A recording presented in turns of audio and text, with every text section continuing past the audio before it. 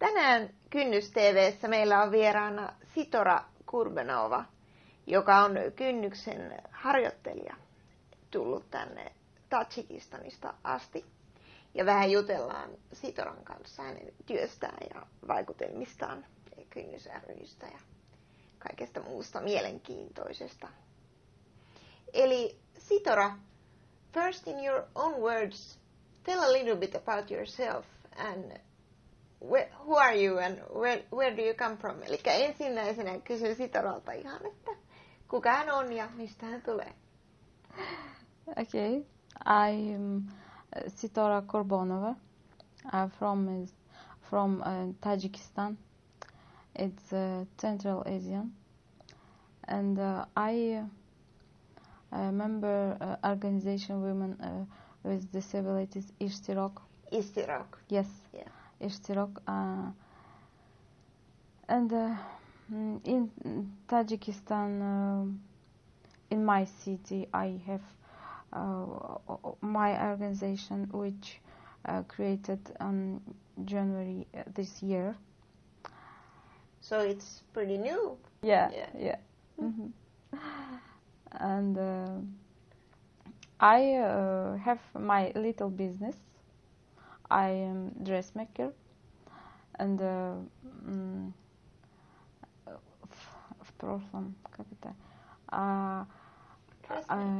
dressmaker, and I worked in school 8 years. Now you work at Ishtirok, right? Ishtirok. Our organization works with women and girls with disability, and with children with disabilities, them people or parents. Elikkä Sitora kertoo, että hän on tosiaan Tadžikistanista ja ammatiltaan vaatturi ja on mukana tällaisessa erityisesti vammaisten naisten ja tyttöjen ja vammaisten lasten vanhempien asiaa ajavassa Ishtirok-järjestössä, joka on siis Kynnyksen kumppanijärjestö Tadžikistanissa. And can you tell me a little bit about, you mentioned that your organization is an organization for disabled women.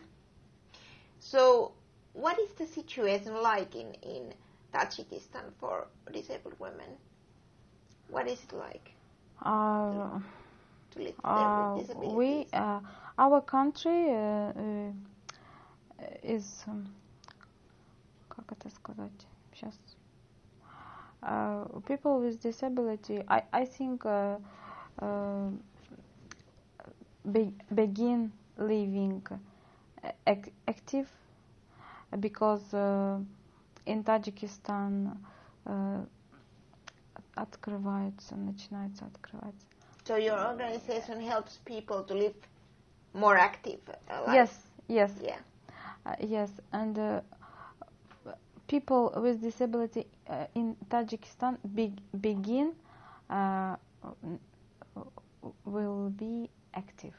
Yeah. Are starting to be active. Yes. Yeah. And elikkä tässä Sitora kertoi, että saavutettavuudessa, esteettömyydessä on vielä jonkun verran parannettavaa, mutta että pienin askelin mennään eteenpäin myös Tadžikistanissa, ja heidän järjestönsä on perustettu juurikin sitä varten, että se auttaa vammaisia ihmisiä kohti itsenäisempää ja aktiivisempaa elämää. And how about, earlier we talked with you about the fact that sometimes parents tend to overprotect their children. Yes. And you think that is a problem also in it's problem.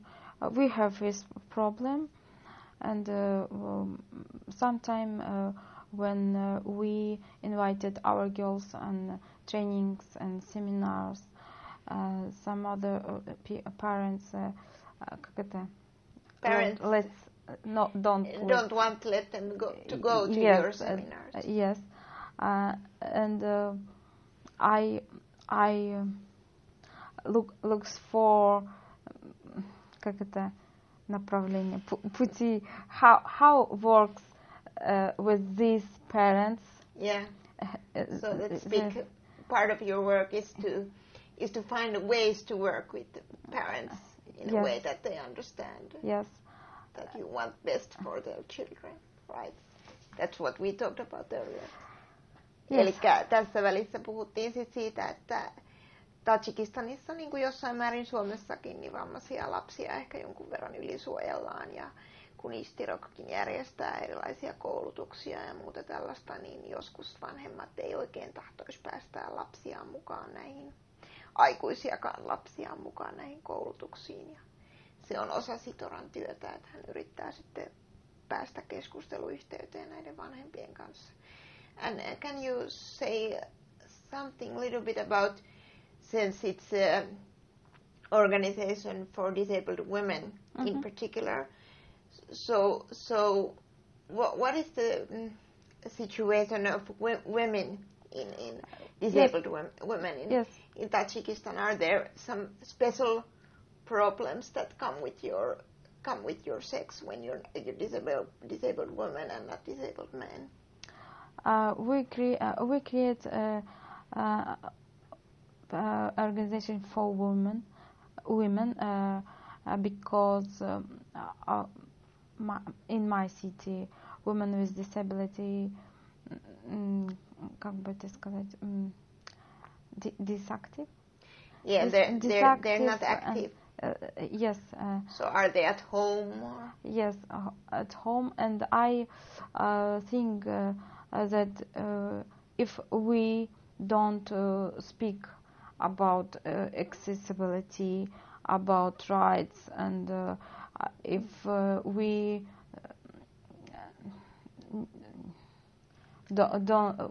don't real active our women and girls with disability, this work will never nikto.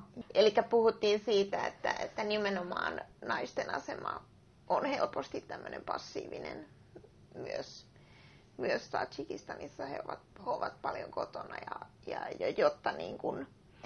jotta tätä tämmöistä tasa-arvoa oikeasti saavutettaisiin, niin täytyisi nimenomaan onnistua aktivoimaan juurikin näitä naisia ja tyttöjä välittämään enemmän ja toimimaan enemmän aktiivisesti omassa elämässään. And let me still talk about you now, your first time in Finland, right? First time. And first time at Finnish Disability Organization when you came to Threshold. Now you have been also elsewhere here. But what are your impressions? What do you think about Kynnys or other Finnish organizations? I have many. Or Finland. Many positive impressions, and about Kynnys, about other organization people with disabilities, about Helsinki, and about Finland. I have many meetings and discussion with the organization. Eli Sitora tässä kertoo, että hänen mielikuvansa tai vaikutelmansa Kynnyksestä ja muista suomalaisista vammaisjärjestöistä ja Helsingistä ja Suomesta on olleet hyvin positiivisia. Ja hän on käynyt monissa erilaisten vammaisjärjestöjen kanssa, käynyt monia neuvotteluja, käynyt kokouksissa ja saanut paljon uusia ideoita, joita hän sitten toivoo voivansa viedä myös omaan järjestöönsä ja toteuttaa.